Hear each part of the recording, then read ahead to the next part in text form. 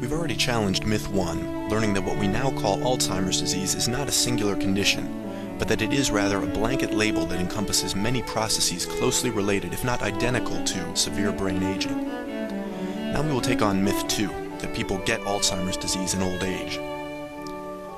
If you pay attention to the news, it seems as if more and more people fall victim to Alzheimer's each year.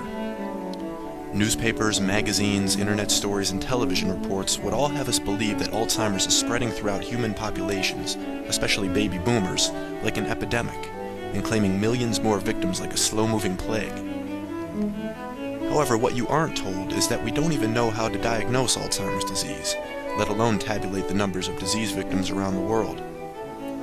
Because there is no single biological profile for Alzheimer's, every clinical diagnosis is considered probable.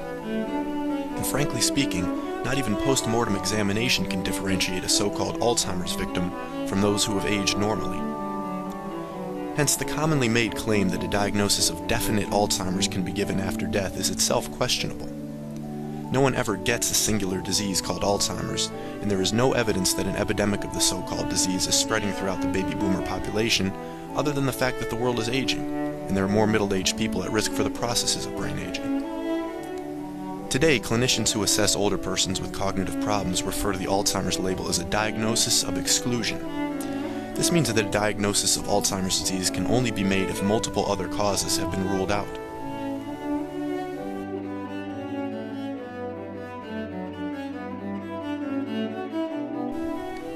The truth is, we can only make a probable diagnosis of Alzheimer's once we have eliminated all other causes of dementia. Although it is a scientifically questionable diagnosis of exclusion, Alzheimer's is most definitely a label that socially excludes by branding persons whose brains are aging with a stigmatizing disease. The AD label creates a certain story for persons and families who are coping with the challenges of brain aging, one that introduces anguish, fear, and slow resignation to decline into people's lives. For some, this story is helpful.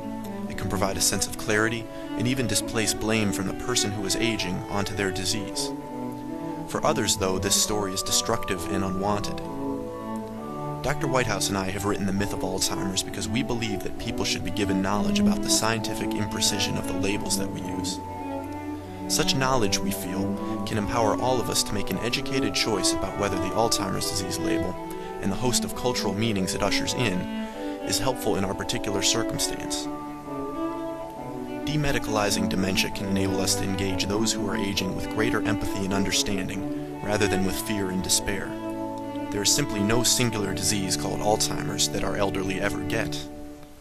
As a society, and more importantly as individuals, we can tell a better story about brain aging. In The Myth of Alzheimer's, you will learn how.